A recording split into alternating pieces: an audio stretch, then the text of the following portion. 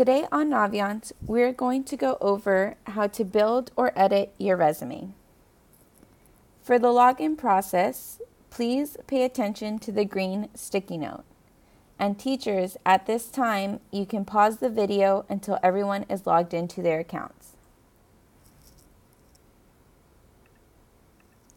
Once you log in, you should scroll down to where it says Important To-Dos and Tasks and click on Build or Edit Resume. Then to the right of the red arrow, you'll click Build a Resume. Most of you should already have some items on the resume if you've worked on it before. As you can see on the example, we have Harlingen High School and Gano as 2 places for education. And then you can see that we've added some work experience. To update or add a section, you're going to click the red plus sign. And all of these are items that you can add to make sure that your resume is a true reflection of your high school experience.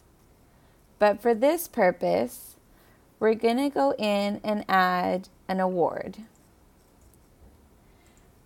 The name of the award can be Top 10% or whatever award that you've received.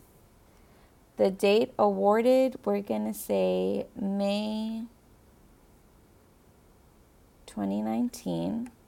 And when I received this award, I was a sophomore. Then you're going to hit Add.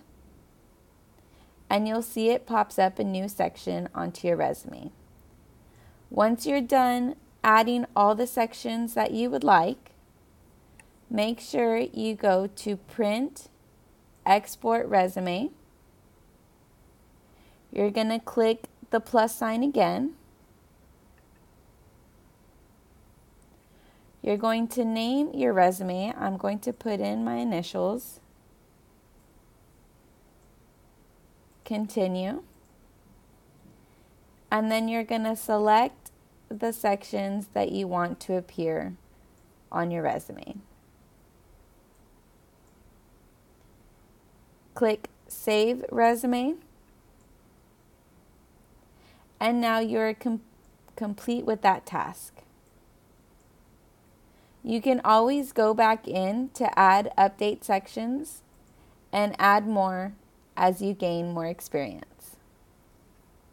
At this time, you can log out.